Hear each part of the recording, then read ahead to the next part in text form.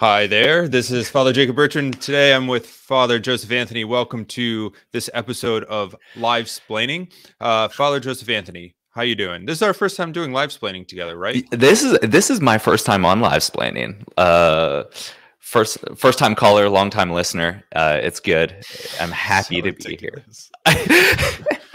How are things in Charlottesville? Charlottesville. It's great. Beautiful sunny day. Starting to feel like fall weather, which is great because it's football season, tailgating season. That's fun.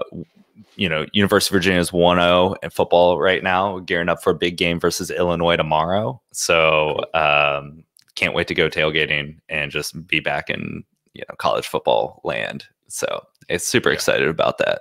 Nice. That kind of takes over the whole campus, right? Like football game day. Yeah. It's our church where we are is maybe less than a half mile away from the football stadium. So our church parking lot turns into actually a tailgating lot.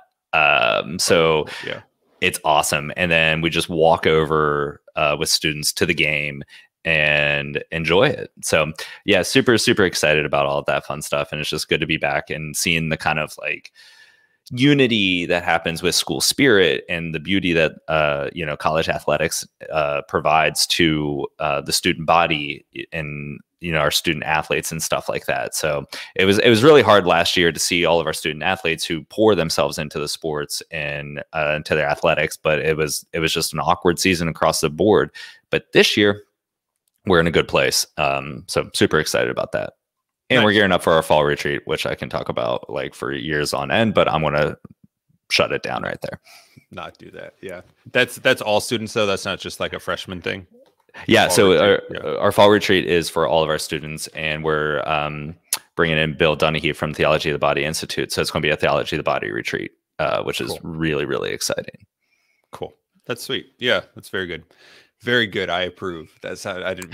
Thanks. That's great. Yeah. I give my approval, but that's what it sounds like. So sorry, you don't need my approval. It's got the Janczyk approval. We can go forward, everybody. Indeed. Let's go. That's right. So, okay. What we wanted to talk about today for a handful of minutes, kind of set the stage a bit, is to talk about spiritual poverty and its role in the spiritual life and what that means and maybe what it doesn't mean, but probably more what it means. So we're going to chat about that for, I don't know, handful of minutes, 10 minutes or something like that. And then we're going to turn it over to some questions. If you all who are listening have some questions, we have some questions from our Patreon supporters. So we will, we'll get to those too. So let's start talking about spiritual poverty. One of the things that as religious we do that makes us religious is that we profess the vows. We profess vows of the evangelical councils. So those councils are poverty, chastity, and obedience. I'm sure that's not terribly revelatory or like big news to hear that religious make vows.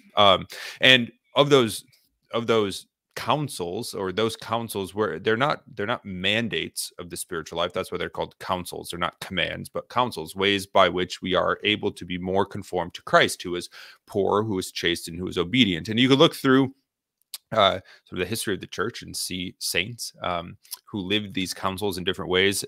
Because we're talking about poverty, I think two saints who stand out here are Saint Francis and Mother Teresa, who lived poverty in very intense and very radical ways that really shaped the church in ways that ways that I guess the church hadn't been shaped before. I don't know. I guess that's what shaped means or implies.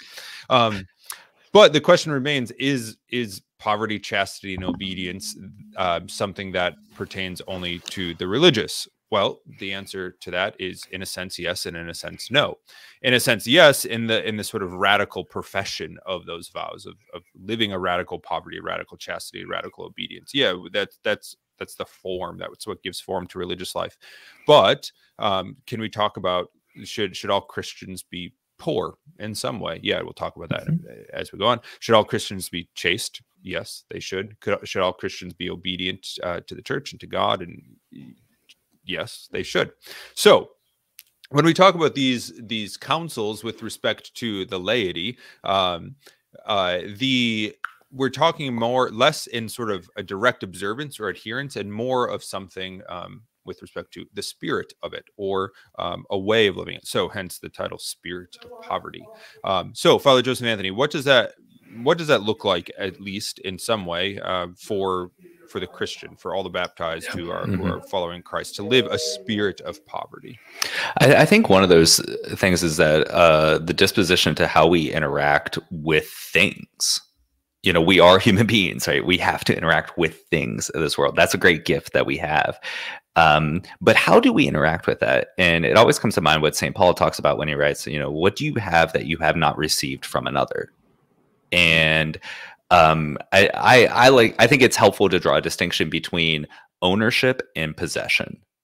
I've found that possession has a very kind of like closed mentality, and it locks it down, and it's this kind of it has like this just deep selfishness, in that there isn't this give and take. Well, with somebody who kind of takes ownership, it's this kind of subtle but humble recognition that I've received this from another. And for this period of time, I have ownership. I've been entrusted with this thing. And so there's this element of gratitude that immediately starts off, right? But also there's going to be an element of generosity where I'm a steward of this, and I can freely give because I freely have received. And so we don't need to be afraid to take ownership of things in our life. But if we approach it with a spirit of poverty, it's this understanding of St. Paul that we are constantly the benefactors and the recipients of these good things in our life. And so too, we freely give of them to those in need. And so it starts to see it in a little more of a transient way. Whereas I think those who possess things make the things their idols, and they're the end. And then it becomes this kind of lockdown, and you don't see a lot of generosity. You don't see a lot of gratitude with respect to the things of this world. So I think when we talk about a spirit of poverty, it doesn't mean the radical material poverty that we would see in like a St. Francis of Assisi or things like that. But for all Christians, we can approach the spirit of poverty building from St. Paul, saying, I'm actually a steward of the good things that God has given me through the hands of other people. And I receive that with gratitude, but also I'm free to give it with generosity. Yeah. And thinking about poverty and the spirit of poverty too, it begs the question of like, what is our relationship to material things? Right. So if we look at the councils, poverty, for the religious, the vow of poverty frees us from our attachment to material possessions. The vow of chastity from bodily goods, the goods of marriage. The vow of obedience gives our will to somebody else. But when we're thinking about poverty, or another word that's often used in the spiritual life is detachment with material things. It's important to think of like what is my relationship to the created world? Am I made for the things and the comfort of this world ultimately, or is there something more? And sometimes and obviously the answer is there's something more. I think that's right. But then I think it's a question, well, how do we handle the things of this world? Do they become stumbling blocks? Do they get in the way of our relationship with Christ? Do they get in our way of our relationship with others, with our friends and family, or with strangers, or these sort of things? We often, I'll say this: money and possessions aren't evils in themselves, but it's how they're used. Do they become idols, or do they become sort of instruments to pursuing the common good, to pursuing Christ in our own life, to pursuing the bringing about of the kingdom for others? And this idea of detachment, of being ready to dispose of our things. I mean, not like, the next day you have to go out and sell everything you have. But, really, what is your heart after? What is your, heart and mind after? Is it things, comforts, or is it God? Is he the primary focus? Is he the one that we're chasing? So there's that detachment from things is really, really important, because it becomes this element of, well, we are always going to be attached to something. We don't just get detached and become this like weird buoy in the ocean that's just getting thrown around by waves. So the question is, what are we attached to? And if we find ourselves more attached to the temporal goods of this world, that means we are less attached to the eternal goods of God himself. And so when we begin to divest ourselves of the material goods of our life, and become more detached, less possessive of whether it's money or even the temporary goods of fame, those types of things, that allows us now the capacity to become more united and attached to God. Right. Yeah. When at the soon after the Dominican order was founded, there was when mendicants, Franciscans and Dominicans in particular, the type of religious that we are as mendicants, when those religious orders were founded, there was a big controversy, which has come to be known, the mendicant controversy, about like, what are these religious communities? How do they exist, and why do they exist? And in defense of the order, St. Thomas wrote a small treatise on the evangelical counsels of living, poverty, chastity, and obedience. And in setting up the reason for religious taking these vows, and we could then make the connection, the reason for the laity to live these counsels in a mitigated way, he does so by making the point that our will, that it can only be attached to one thing at a time. Now, this can change very quickly. I can see X and I can see Y and I can see Z and I can go back X, Y, Z. But ultimately, there's one thing that I'm pursuing at a time. And this idea of poverty, this idea of detachment, allows us to clear out some of the clutter, some of the things that would, occupy our attention rather than God, or distract us from the things of God, or to use them properly. So, that's kind of what is at root here is what are we chasing? What are we good at? What are we going after? What are we pursuing? What are our hearts set on? I think one other aspect here that maybe to talk about for a minute, is the sort of comforts that we introduce into our lives, or the kind of like shields that we build up around ourselves. Our novice master, I think this was in the novitiate, correct me if I'm wrong. Probably was. Yeah, I think he was talking about this idea of detachment, and he said that like even he knew this nun, right? Yeah. So this nun is 100% novitiate, and she had given up everything, and yet like she was complaining about some sister taking or using her holy card or something that was in her breviary. Even this nun who was so detached, or would have seemingly been so detached, was still concerned about just her little holy card where it was. So it's really a question of like, is that a comfort thing? Kind of like I don't know, what do they call them? Like comfort blankets? Comfort blankets. How do we soothe ourselves? Is it with the things of God? Also, have you ever tried a weighted blanket? Those things are comfortable as all get out. Yeah, it like hugs you. It's a little weighted blanket. They're great. So just another issue. That's a good share. Thank you. I have to say, for the record, I've not tried a weighted blanket. 10 out of 10, baby. 10 out of 10 recommend. Right. Well, now we know that Father Joseph Anthony is super detached, except from his weighted blanket that he uses. And no, I can appreciate a weighted blanket. I'll give it to anybody that needs it. I'll give it to you if you ever want one. But I'm just saying they're nice. I'm fine, thanks. So, well, good. I think we've said enough about spiritual poverty, or the spirit of poverty. At least to start things off. If you all have questions about that, or feel free to drop those in the comment or the chat, YouTube chat bar thing. So we'll answer them there. So let's turn to some Q&A. We have a handful of questions from our donors, from our Patreon supporters. So we're going to start with those, at least some of those, to get things going. And let's see. Oh, that's see. Twice. We don't need it twice. Question 1 is from John. What do Catholics believe about predestination? You want to take a whack at it, and then I can follow up? You can correct all my errors, is basically what he said there. Yeah.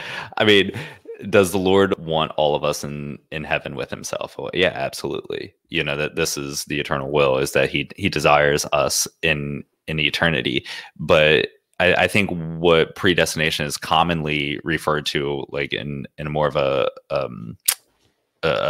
modern contemporary context, is not that we have this like it's more about predeterminism than predestination. And it's like there's nothing you can do to change the reality. and it takes out human freedom from that capacity, which we know that our freedom is precisely the imago Dei that the Lord has given us, and he's never going to destroy that. So I think that kind of predeterministic attitude of we are predestined or predetermined, and there's nothing that we can do to change the course of future, is absolutely contrary to our belief, because it's not within the Christian anthropology in knowing how we are created in the image and likeness of God, because we contain our free will, but the Lord does desire us. And, we do have as Aquinas to talk about, or not Aquinas, sorry, Augustine, our hearts are made for the Lord, and we're longing, and they will not be complete until they're in his presence. So there is a predestination in the sense that we are predestined to be with him, because we are created to be fulfilled in him. But yeah, I think the common parlance is more actually in effect a predeterminism and not necessarily predestination.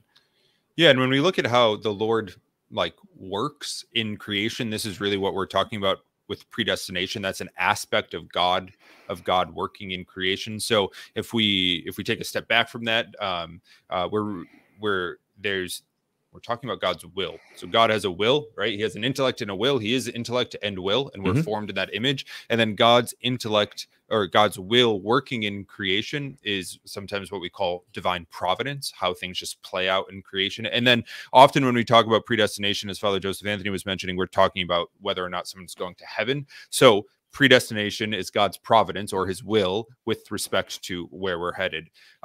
We really want to avoid the sense that the Protestant concept of double predestination, that God creates some just to send some to hell. Yeah, right. That God creates souls to damn them. But so when we think about, well, how does this work with God's knowledge then? Does he know if I'm going to heaven, and does that vitiate my freedom? Well, God operates outside of time, such that his knowledge is not always causative. He doesn't, just because he knows, he doesn't vitiate our freedom. But also we could say, yeah, God knows if I'm going to heaven or hell because he's God, but he doesn't force that. He doesn't cause that. There's a distinction we could say between God's antecedent will, what he knows before, before creation actually acts, not that he's changed by it, but before creation actually acts, and God's consequent will, and what happens after. That's what we'd call a logical distinction. God doesn't have two wills, but just a way by which to kind of get around and see it. Okay, let's look at a second question from our Patreon donor, Maggie Smith. Nice. Here we go. Can you explain the relationship between mercy and justice? Is being just the same as being merciful? It's a good question. Great question. Yeah. So, and it's actually kind of, fits into the predestination bit. Right. So I think a good definition for mercy is God's love in the face of sin. It's God's love in the face of sin. It's not my own. I'm stealing it from someone. I don't know. It might be John Paul II or somebody else. I don't know. I didn't come up with it. Tertullian. Yeah. Origin, something like that. So God's love in the face of sin. So justice is defined as rendering another his due. So what is somebody owed? And that's really, we can talk about different forms of justice or different parts of justice, but that's really what we're talking about, is what is another person owed or due. It's interesting when St. Thomas talks about the virtue of religion or piety, he puts that those are sub virtues of the virtue of justice, because it's God is owed or due worship or reverence or these sort of things. Mercy, though, is a different thing. They're not unrelated, because God's justice has to do with us and God's mercy has to do with us. But mercy is a sort of, we sometimes think of it as a tempering of justice, that I'm a sinner, so I am due hell, I'm owed damnation, but God's merciful and loving. So he doesn't, he forgives sins and allows me to, to be in relationship with him, to love him, these sort of things. Yeah, I think that gets at it a little bit. Any other comments from you, Father?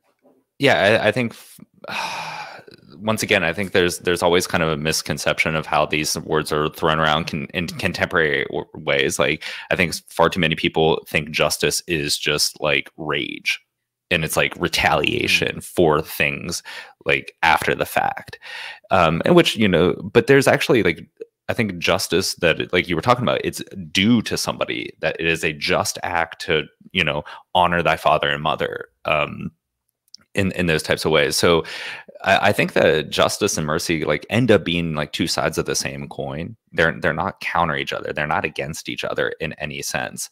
But they actually, they kind of interplay and are interwoven with each other. And mercy doesn't temper justice when justice is like getting out of hand, like when somebody is going off the rails and like is in rage. It's like, well, no, you need to be merciful, you need to be kind.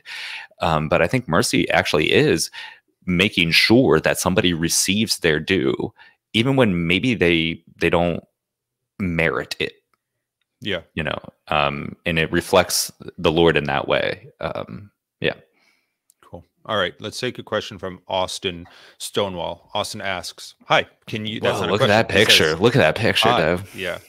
Can you talk a bit about what precisely goes into being properly disposed for receiving sacramental graces? I'm thinking of reconciliation in particular. Thanks. I'll let you take it, Father. Yeah, I mean, I think the proper disposition for sacramental graces is partly availing yourself to the sacraments, you know, showing up and desiring it. There are certain, you know, when the sacraments are effective in their operation, so we don't have to fear whether or not we receive the sanctifying grace and the sacramental grace. When the sacrament is performed or accomplished, the graces are supplied. So that's absolute. We don't have to fear that.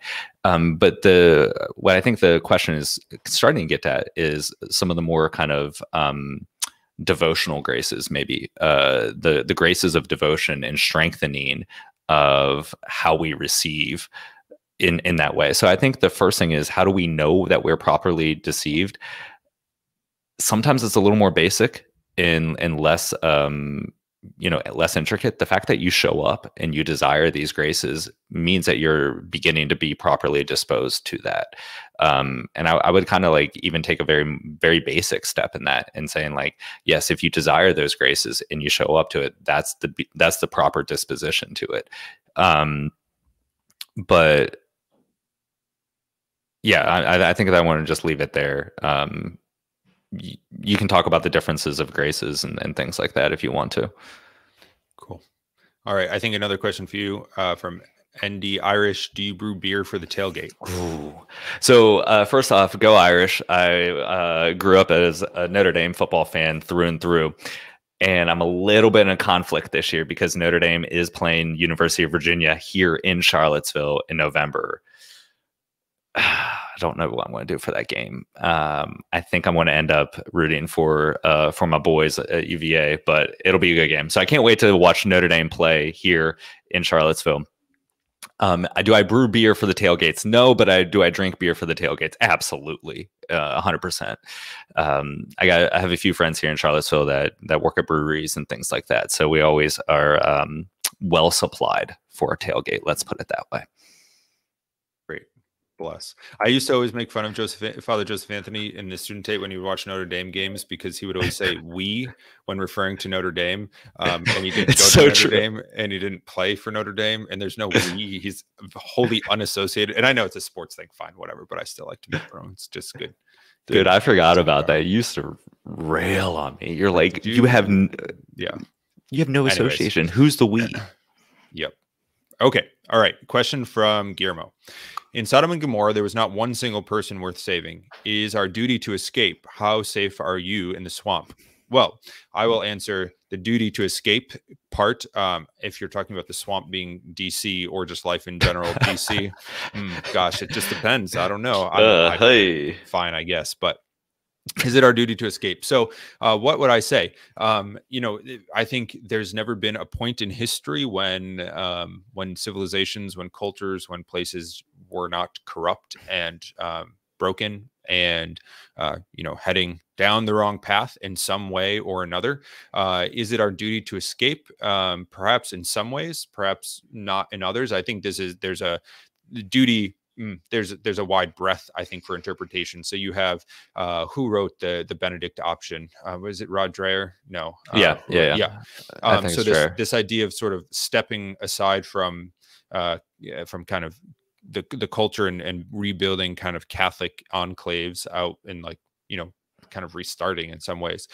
So that's one position. My thought tends to be that saints are called to be saints in places where they are, and the world needs saints, and just a sort of blind running away, it doesn't convert the world. So Christ became man and entered into a pretty awful world. So I think we're called to in some way mirror that and work for the building of the kingdom. Yeah, I mean, we can look into the Gospels and see a lot of actually the Lord's healings and miracles that he performs. He sends people back to their homes. He sends them back to their hometowns and their cities and says, no, go back, like evangelize and speak of what you've encountered here. And I think of this past Sunday was the healing of the deaf man, right? The Lord, puts his fingers in his ears and spits on his tongue and all that kind of like really tangible stuff. But when we think about the deaf man, like at that time, a deaf person was entirely separated from society. They were entirely abandoned. They couldn't communicate. They couldn't really survive. There were no hearing assistance. There was no Braille. There was no American Sign Language to help this person be a part of society. For somebody who is deaf and mute, they were totally cut off. And so what the Lord does in his healings is actually restore somebody back into society, integrates them back into society. So I think that like, I wouldn't be afraid of a society in any sense, because we know that the Lord desires us to share in fellowship with our peers and with humanity, but it's going to take saints to sanctify that. So I don't think there's a lot of fear that should be approached in that in any way. Yeah, probably just prudence, and that's virtuous approach. Weird, yeah. Cool. Good question. Thanks for asking. All right. Our next question comes from Maribel. How does your congregation see gifts from family and friends with the vow of poverty? Good question. Typically, the way by which we handle that is that any sort of monetary gifts are turned into the community. We can ask our superior to keep some of that if we are going to use it for travel, or if we need shoes or clothes or something, or there's something that's been discussed with the prior. But generally, monetary gifts or stipends or salaries, certainly stipends and salaries from like from going out and preaching and that sort of stuff, go to the community, because that's how our community sustains itself. That's how we pay our bills, by our preaching and by our work and that sort of thing. As far as material gifts, whether they be some clothes or something like that, typically we're allowed to keep those. I know when we were in formation, we had to disclose it to our formator, what we were, if we had received it. If we visit, the student brothers typically go home to visit their families after Christmas, basically over the New Year. And if we were to receive any gifts, then we would have to let our formator know when we got home. So that's pretty much. And I think there's an important distinction. There's always been a distinction between like how Dominicans live their vow of poverty and how Franciscans live their vow of poverty, and for good reason. Like a Franciscan is in their life, in their consecration, weds themselves to Lady Poverty, right? And Dominicans, we wed ourselves to Lady Wisdom. And so from the very beginnings, Dominic always allowed for certain exemptions for things like books and study to allow us to be better preachers of the gospel. And so there is a little more of kind of latitude when it comes to that. It has to be within line and vision of our mission for being preachers in that sense, but it's not as kind of a explicit, strict material poverty that we would find with the Franciscans, because it's a different charism. Yep. Fair. Okay. We have another question from Angela. When I first looked at this, I'm really bad at looking at the questions. That's all right. I saw Q-tips and I thought, oh no. Second question from Angela. Second Q-tip. Yeah. Tips on how to best grow in the virtue of heavenly prudence, it's a good question. Well, I'll give you two resources. I'll give you three resources, and then I'll say something about it. The first is that about a year ago, my office, the Office of Vocations, and the Thomistic Institute co-sponsored a retreat here at the House of Studies called Choosing Well, on the virtue of prudence. And I know on the Thomistic Institute, on their podcast, those lectures are up there. So if you want to listen to some things on prudence and putting that into practice and what the virtue is, that was last October. So the end of October. So if you scroll back through their things, I don't know exactly how long. I know they take a little bit to get the podcasts out from their lectures, but it's on. You should be able to find it. There's a really good book on the virtues called The Virtues or the Examined Life by Father Romanus Cesario. That's a great introduction to the virtues, prudence included. So that might be, if you're looking to read something, that's a great kind of digestible thing. And then thirdly, yet to be released, but I believe that one of the friars of our podcast is coming out with a book on prudence just after the new year. So keep an eye out for that. I don't know if I'm supposed to say that, but I didn't. But you just did. So two things to mention now while we're talking, while you asked. One is to pray for the gift. As Dominicans, we believe in this, in the idea of infused virtues, not just acquired virtues. And the difference there that with respect to the cardinal or the moral virtues of prudence, justice, temperance, and fortitude, they can be acquired in the sense that you can practice them and grow in them. You can do courageous things and grow and become more courageous, grow in fortitude. But we also believe that those virtues can be infused, that God can give them in a sort of full and complete way. So we can, and that acquired virtue also requires grace. God moves, but there's a rich sort of idea in the Dominican and the Thomistic mind of the life of virtue. So pray for it. They're gifts from God to behave prudently, but also do, practice prudence. A liar is a liar because he lies, and a prudent person is a prudent person because they do prudent things, even in small matters. So that building up of the virtue is just something that we practice. We pray for the grace, and then in situations that demand, decision making or that sort of thing, we make, when we make good decisions. Another like pithy phrase to throw out is that grace builds on grace. So that like as we become more prudent, or as we do prudent things, we become more prudent. So yeah, I don't think that there's a sort of like secret or like, kind of thing to, just hit my mic, secret thing to throw into the mix to become more prudent, but for doing prudent things, even in small matters. So yeah. I mean, as we all know, like, prudence is a virtue. It's in a sense, it takes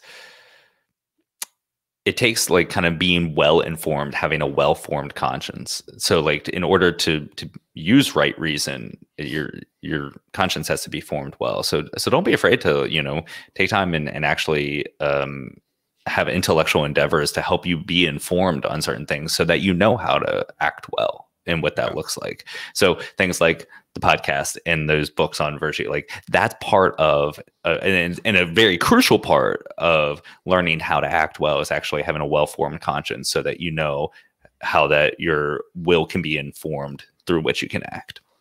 Cool. All right. Next question. I don't know how to pronounce your name, so I'm going to say P-H-E-X. There you go.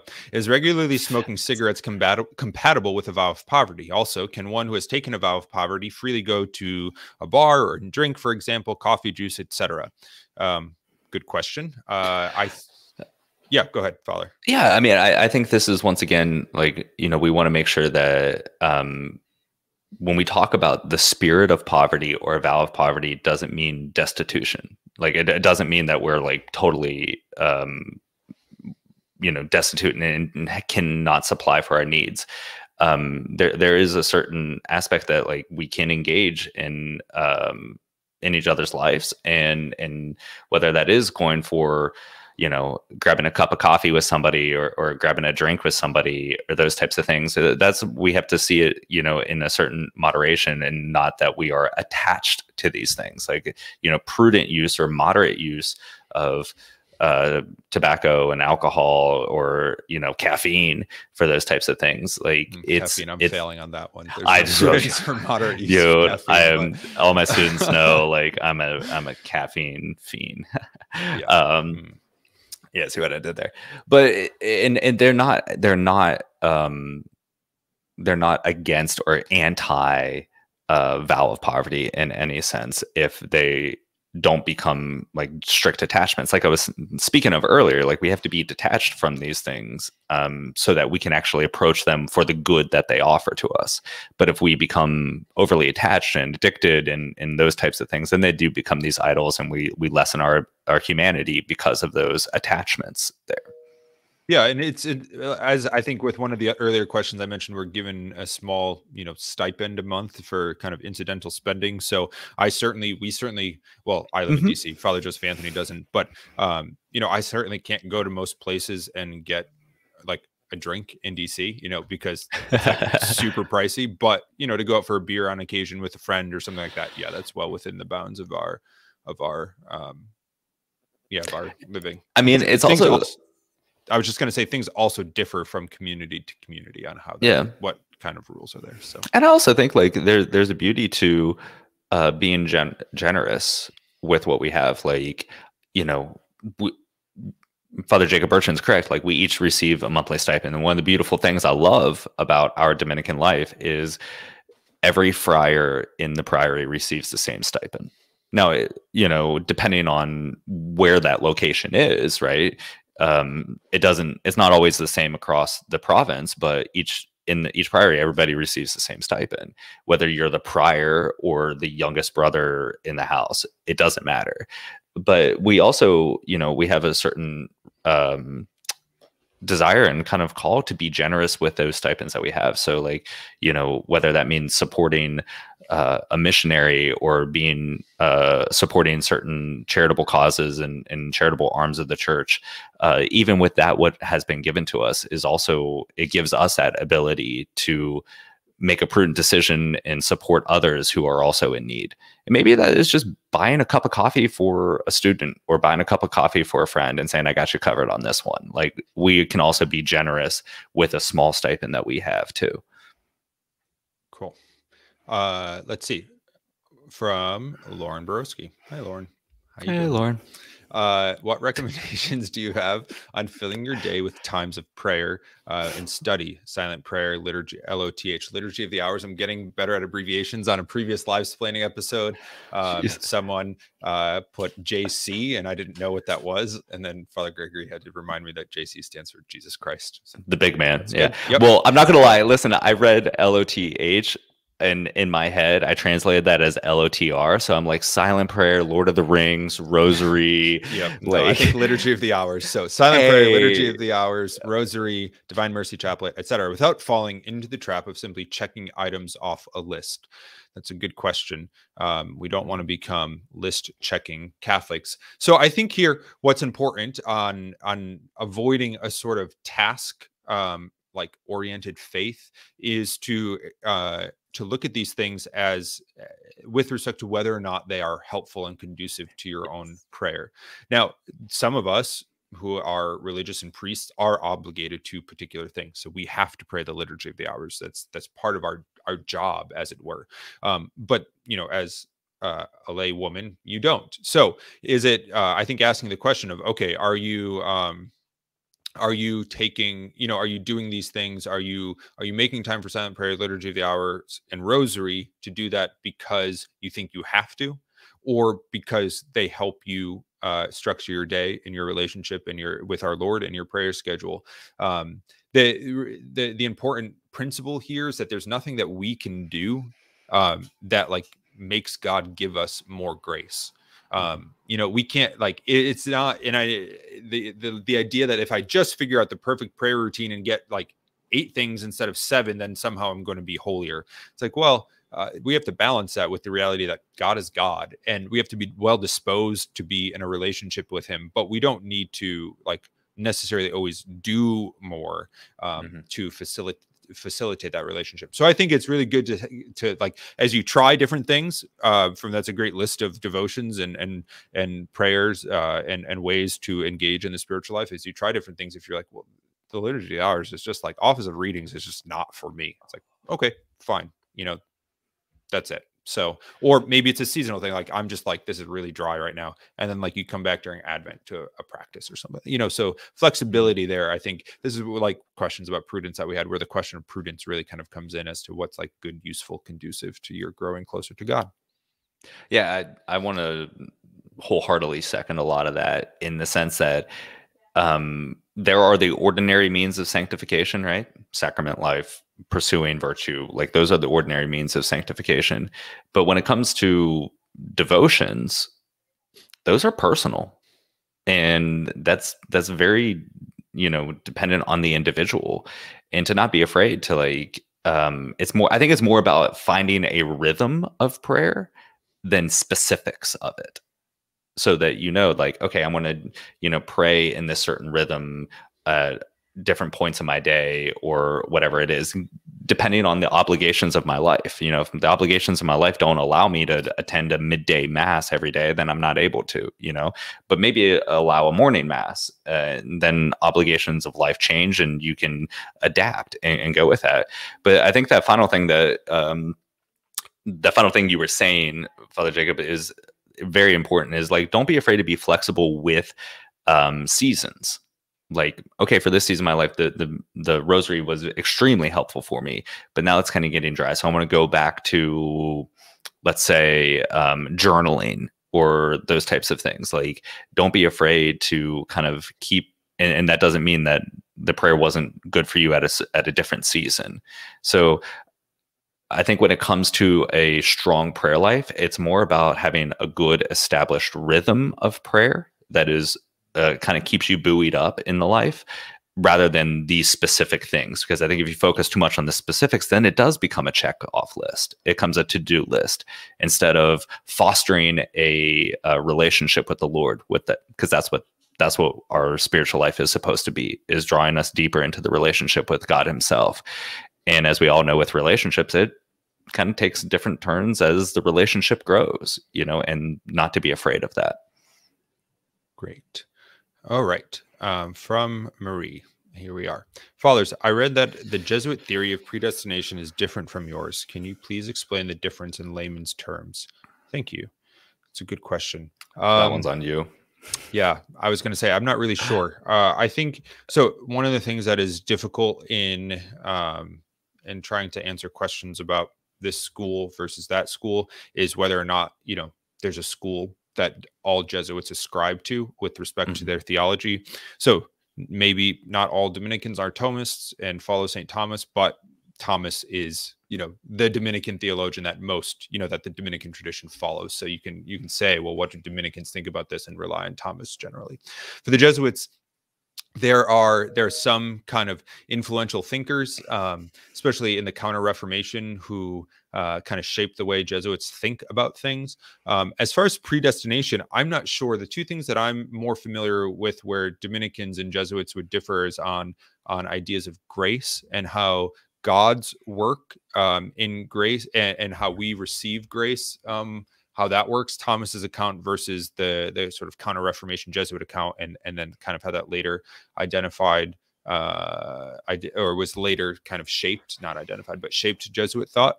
And then the other thing is with respect to sort of the virtues and in kind of approaching the virtues and like the end of the moral life. So there would be debate there between Jesuits and Dominicans, at least in a theological argument. But I'm sorry to say, with respect to predestination, I'm not sure. I think here too, I think there's less of with predestination, I think there's less, like, to talk about virtue theory and how the virtues work and that sort of thing. There's some like, I guess, room for interpretation, but there's a pretty clear Catholic doctrine on predestination, which is what we talked about earlier. So it's a little harder to sort of say there are these kind of different theories or different things that I'll just say, like, the path for orthodoxy is a bit narrower on something like this.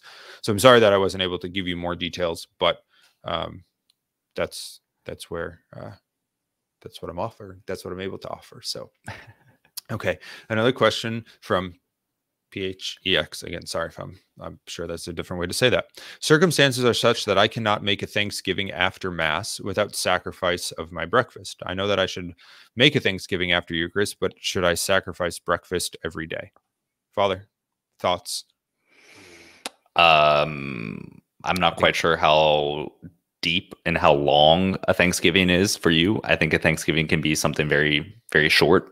You know, if once again, your circumstances don't allow you to have prolonged periods of prayer in a church, that's fine. You're not a cloistered nun. Like the Lord has entrusted you other obligations in life, and that you have to attend to those things. So, you know, you can make a very short Thanksgiving. Like, thank you, Lord, I love you. That's a Eucharistic Thanksgiving, you know, and then to be attentive to the circumstances and obligations of your life, also in an implicit way, is actually a thanksgiving to the Lord for what He's done and what He's entrusted to you. So I wouldn't fear that. I mean, there's always this kind of ache within our hearts that we could be spending and devoting more time to the Lord, and we could be giving more. Like, I think that's just that's a good ache to have, but also to just constantly take that step back and say, well, what's legitimately and like respectfully within my duties. And if that's just a short Thanksgiving, the Lord doesn't really care about quantity so much as quality. So just give what you have and entrust it to the Lord. That's it. Yeah, I wouldn't say anything differently. So I think that's spot on. It really matters. Like, what matters is what you're able to give. So, great. Okay, let's take another question from a Patreon supporter, Matthew O'Connor. Matthew asks, "How should we relate to God? Should we always relate to God as Father?" That's a good question. How should we relate to God? Well, I think a couple things. First, our relation to God is defined on sort of God's terms. I think sometimes we like to think that the spiritual life is wholly subjective and personal, that, like, you know, it's about how I relate and how I kind of find Him. And, you know, we were talking from Lauren's question earlier about this, like the practices of the spiritual life and what works. And yeah, that's one thing. But God reveals Himself in a particular way, and did so most particularly through His Son. Through Christ, who became, you know, Christ is the culmination of revelation and the way by which we relate to the Father most directly. Now, in terms of, like, is Father always Father, or is Father creator, or do we think as of God as the Redeemer? Or I think this is a little I guess what backpattery here. The other night, Father Patrick and I had an event at the Catholic Information Center in Washington, D.C., a book launch. And one of the things that we talked about in the book is how the Dominican often thinks of God as friend, particularly from Christ calling the apostles. And Dominic had this notion of that the Dominicans are going to be apostles, you know, apostles, and Christ calls the apostles His friends. So I think often Dominicans think of friendship with God. So that another way. But here I think it's a question of, well, what you could say, kind of what works for you. We're, like, as Dominicans, as I'll speak for myself, and Father Joseph Anthony can differ if he wants, but there's this, we're formed in a kind of Dominican tradition that has this notion of friendship. But I know, like, this is something I mentioned the other night. I was with summer projects with Focus this summer. Father Joseph Anthony spent some time with them too, in a different location, but their retreat that they go on for the students is called the Father's House, and it's about the prodigal son and relating to God as Father. So we can get at different things by, you know, seeing how God reveals Himself differently, but it's really kind of what works. I love that Father's House retreat. I've led that thing 7 or 8 times, and it's powerful every single time. So I love that. But I think that however we approach God in the triune Godhead is actually never not including the other persons of the Trinity. You know, they're always unified together. And specifically in how Father Jacob, like you were saying, how He's revealed Himself, like, it's in our baptism that we are, you know, made co-heirs with Christ. We are united to Him in His divinity. And so now we can stand shoulder to shoulder with Jesus, the Lord, the Messiah, the Anointed One. the eternal Son in gazing at the Father, right? Receiving the Father's love and returning that Father's love, which is the Holy Spirit, right? That kind of dynamic of love between the Father and the Son that we are now incorporated into. So at any point, you know, whether we are kind of meditating on this union that we have with the eternal Son through our baptism and through his invitation to be, you know, to share friendship with him, or we are looking at the Father, receiving his eternal love of the Father, right? In having that dynamic, which then draws us into the Holy Spirit itself. Like at any point, we're incorporating all others. And if for a moment, we are focusing on one aspect of that Trinity, for a moment, we're focusing on this other one, it doesn't necessarily exclude the others. You know, they're all in an active dynamism in that way. Yeah. Yeah.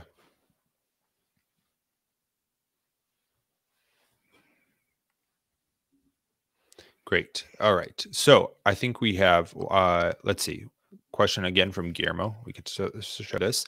So the second Fatima prayer. I don't know second Fatima prayer. I just looked it up because I didn't know it. But my God, I believe, I adore, I hope, and I love you. I ask pardon of you for those who do not believe, do not adore, do not hope, and do not love you.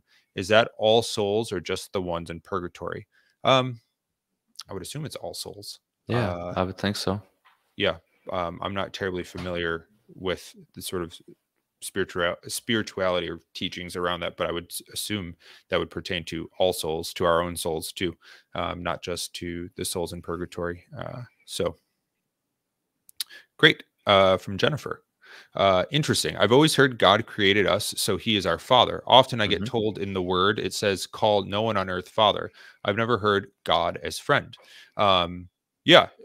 So, right. You know, God creates and God is creator. God is father. In that way, God reveals himself as father. He does so in the Old Testament,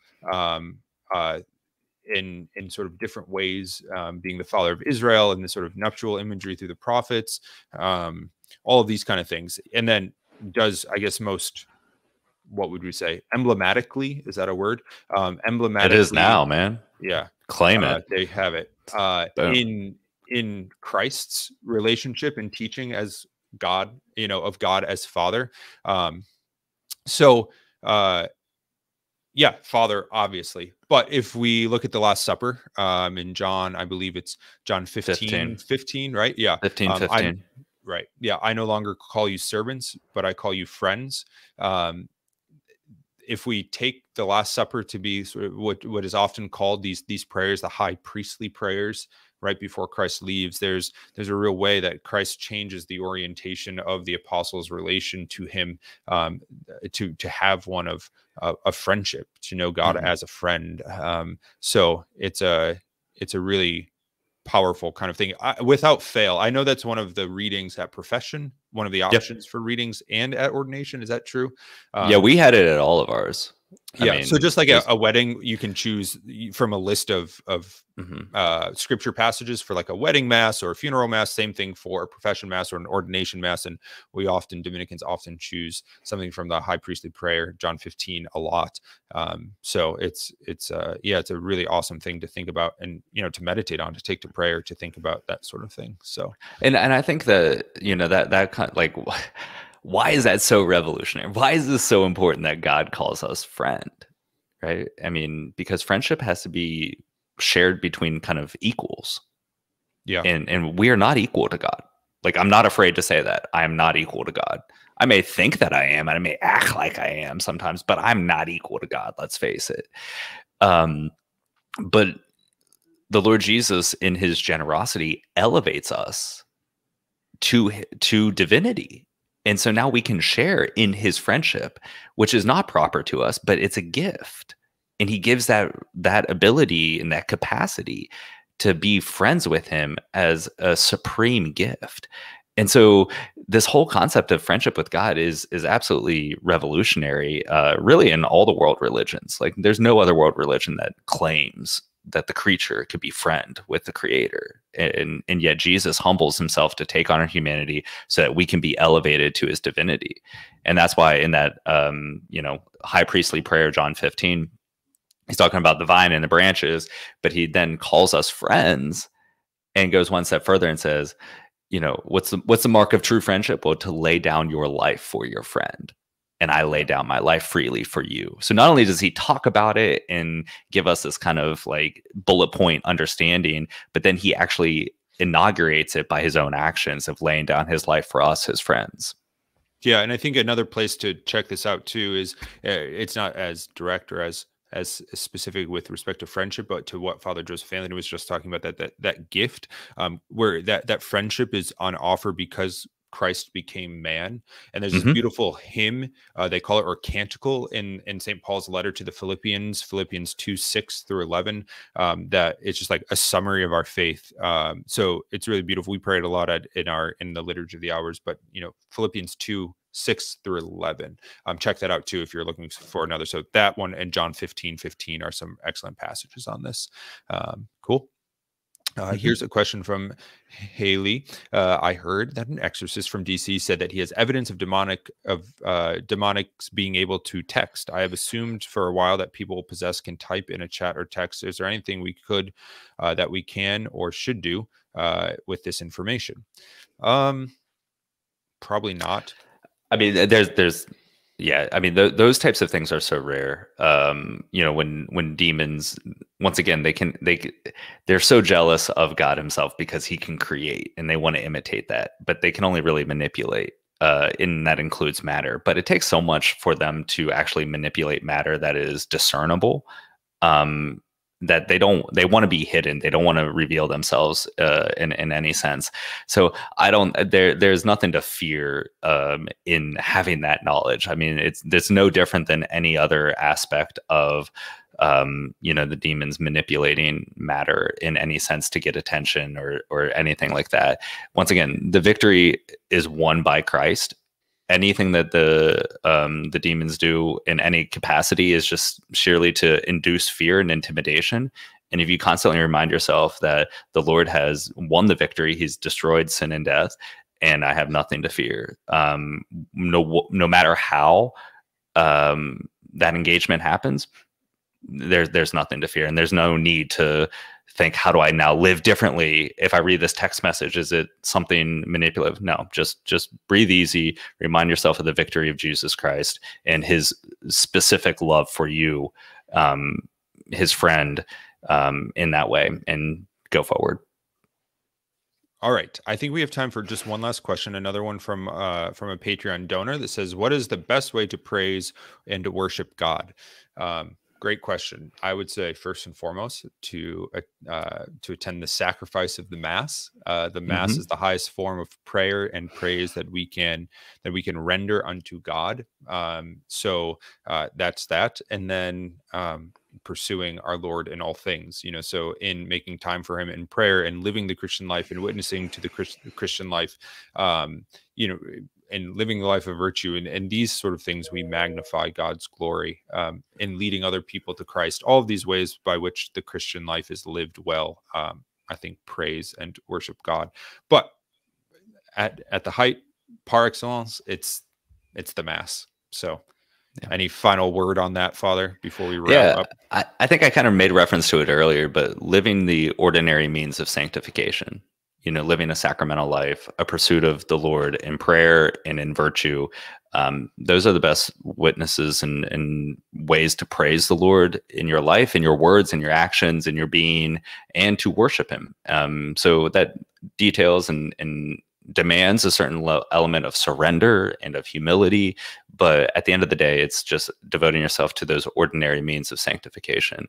And then if you want to go a little further, maybe I would say listen to this podcast on a regular basis and join our Patreon supporters. I think that's a great way to praise and worship the Lord himself, is to become one of our Patreons and to help us continue this work here.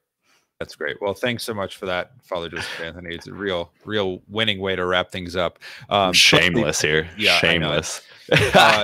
thanks for all of you who tuned in live this afternoon. It was great to answer your questions. It's a lot of fun for us. So as we've said before, we'll have another episode of Livesplaining at 3 p.m. Eastern Standard Time 2 weeks from now. I don't know the date offhand, but every other Friday.